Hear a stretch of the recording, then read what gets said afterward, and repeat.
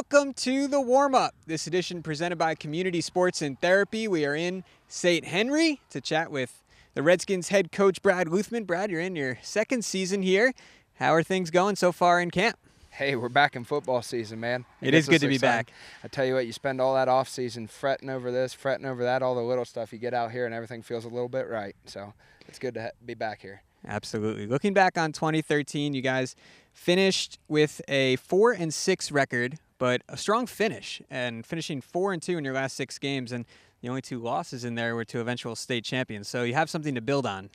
Yeah, I tell you, I'll give a lot of credit to last year's seniors. We started rough, and they could have folded camp, and we set a little goal towards the end of the season. We said, we know the way this is unfolding. We're not getting a week 11. Let's play these last 3 with all we got. And to their credit, they rose up, and they've really given us some momentum to carry into the offseason. Replacing that senior class sounds like it could be a challenge. Who are some of the guys you're looking to step up and fill those roles? Well, we're going to have a very veteran offensive line this year, which we're really excited about. We got all 5 of the same guys that played almost every game last year back, so we're looking to lean on them as a core. We got our quarterback, Mitch Stammen, back, who will be a junior this year after playing all last year as a sophomore. And we got our tailback, Jesse Niekamp, back this year, who played last year as a sophomore. We're hoping that those guys form a nucleus of a good, strong ground game, and then we're trying to get better and better on defense each day. How important is it to get that experience as a sophomore at the varsity level and then watch these guys come into camp as juniors? They've got to be ahead of the curve. Well, I tell you, I get impressed by some of these guys every day, and even the seniors that are going to get their first varsity action this year. Sometimes that's the way it is in the programs around here. Seniors play JV their junior year and just waiting their turn, and they're picking up. Having a second-year quarterback's great for the peace of mind of the head coach. So I'm looking forward to coaching him. Yeah, what have you seen out of Mitch so far? Anything that has really surprised you here in August? I tell you what, I'm always impressed with his brains. Like, we put a little bit on him at the line of scrimmage. Hey, you recognize this front, check speed option. Hey, we're going to send you to the line with just this inside zone, check the best side. Or, check your pass protection to the side you're feeling blitz. And everything we keep throwing at him, he's processing it well. And then he's asking intelligent questions in our meetings, which is always a real sign of showing that, hey, we're getting somewhere. The questions he asks are awesome.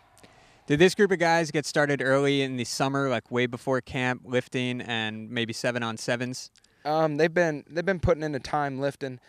6 a.m. pretty much the day school was out. We come in at 6 a.m. and we get our lifts and our runs and our agilities in all the way through July. We get our liftathon and then into camp. And then we had 2 7-on-7s. We went down to Sydney and played Sydney, Milton Union, and Salina. And then we went up to Delphos St. John's and got a scrimmage the Blue Jays, since we won't get to play them this year with the MAC rotation. Right, so playing in the MAC, you play only 8 MAC teams, so you miss out on 2.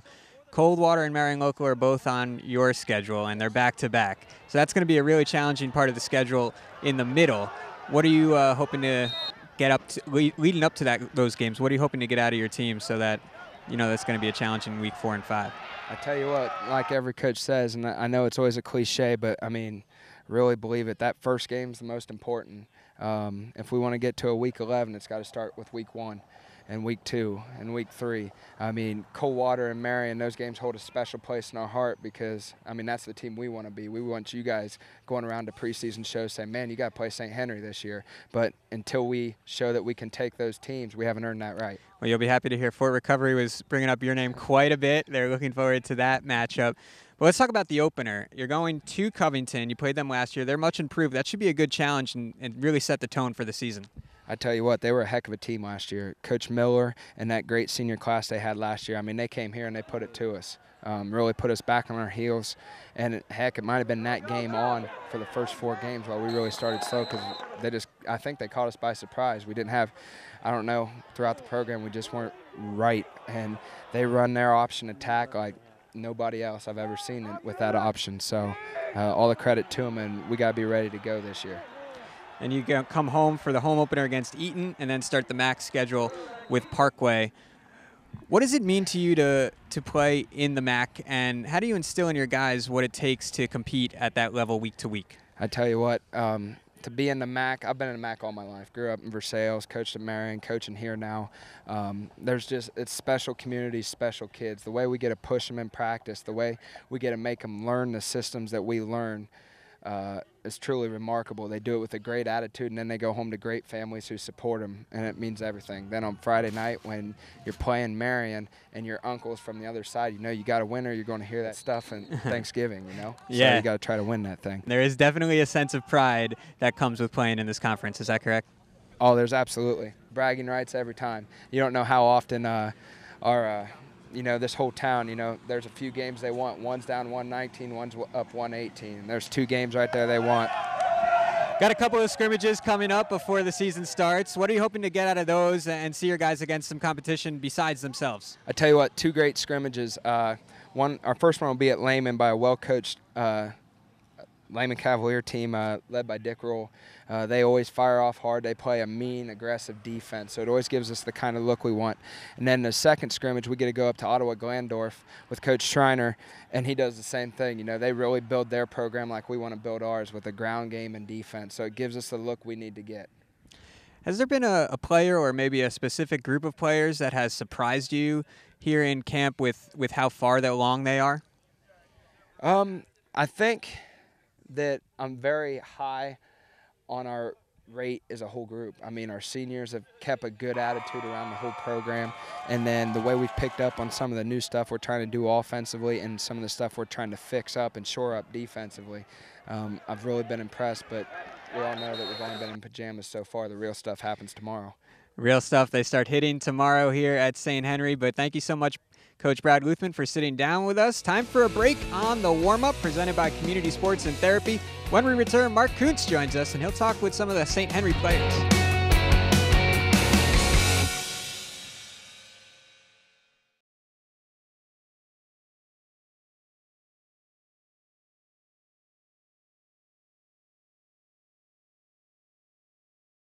Welcome back to the warm-up presented by Community Sports and Therapy. I'm Mark Kuntz, joined by a pair of Redskins seniors, Caleb Bender in the middle and Evan Prenger down on the end. And guys, last year started off the season 1-6, finished strong though, 3-0. Did that momentum carry over into the winter, into the off-season workouts? Yeah, I think it definitely did. You know, once we got into the winter and the spring, we worked really hard in the weight room just to be the best we could be coming up this fall. Evan, how did the summer go for you guys? It went pretty good. For the most part, everybody was there working hard. Second year for Coach Luthman. Are you starting to get more comfortable with him and his style? Obviously, he knows the MAC very well, played at Versailles, has coached around the MAC quite a bit. Are you starting to feel like he's buying into and he's starting to make this St. Henry program his own? Evan, we'll start with you. Yeah, he's been taking real good control, having fun with all of his players, and getting us ready to go. Caleb, how have you seen Coach Luthman change this from year 1 to year 2? He's definitely pushing us harder this year to be the best we could be, you know. Just running us hard, but, you know, he likes to cut the touchdown every now and then and play a couple games. So, yeah, it's good. It's a good time. Open up on the road against Covington. The beat Covington clock is ticking in the locker room. That is the focus. What do you guys need to improve on between now and that game? An improved Covington team. Definitely we're going to have to improve our run defense because they ran all over us last year, so we're going to have to toughen up front and beat that run. Evan, that loss last year to Covington, did that weigh heavily on you guys? Yeah, I don't think it was a good start for our season, and it kind of drug us down at the beginning. Home for Eaton, and then you get right into the MAC Parkway, and then the big trip just up the street to Coldwater. We know Covington's on the clock, but what games are you looking forward to outside of that one right now? Definitely looking forward to that Coldwater and Marion game back-to-back weeks. Certainly both defending state champs. St. Henry's got a rich playoff legacy, 15 appearances. Last time those 2002, 6 state titles, but it was 2006, 8 years ago. So you guys would have been in elementary school the last time St. Henry won the state title. Is there a desire on this senior class to bring St. Henry back to where it was? Yeah, definitely. It's a big thing for us seniors to bring us back to where we were. Caleb, what do you think the strength of this year's team's going to be? I think we're definitely going to be strong in the run game.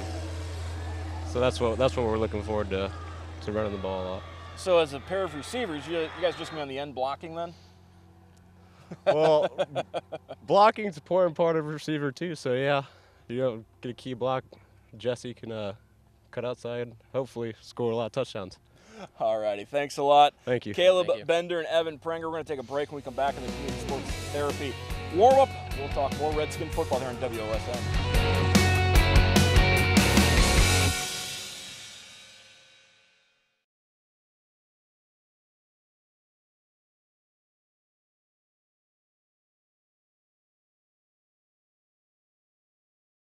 Welcome back to the Community Sports and Therapy warm-up. We are joined now by A.J. Niekamp and Adam Guggenbiller, two more seniors on this St. Henry team. And Adam, you're on the line, both offensively and defensively. How's the line shaping up so far for the Redskins? We're working hard, and we're even though it's not contact yet, we're still hitting the pads pretty hard. And Coach Luthman's really making us work for our spots this year. A.J., receiver and a cornerback. Tell us about the skill position kids for St. Henry this year. Well, at the skill position, we got a lot of seniors and a lot of lettermen coming back, and we're hoping that'll benefit us in the season to come. It's been a couple years since you guys made the playoffs. It would have been your sophomore years. Been a young team. Now it's a little bit of an experienced team going into this season then, AJ? Yes, it is. We got a lot of lettermen coming back this year. And having that letterman experience, what is that? Are you guys, can you feel the leadership kind of bringing up some of these other younger kids now too? Yeah, we got a lot of seniors leading the way. Adam, what's some of the ways the senior class has been trying to lead the way?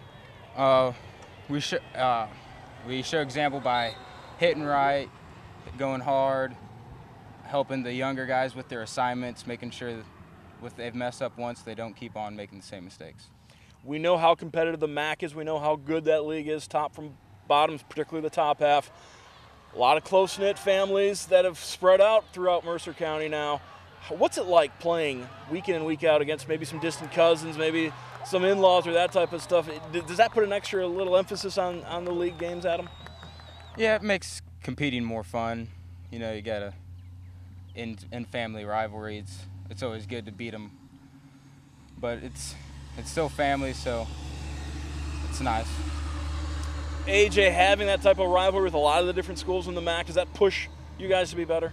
Oh, yeah, that fuels us a whole bunch, and that drives us to win. Week 1 against Covington, what do you need to work on the most between now and then, AJ?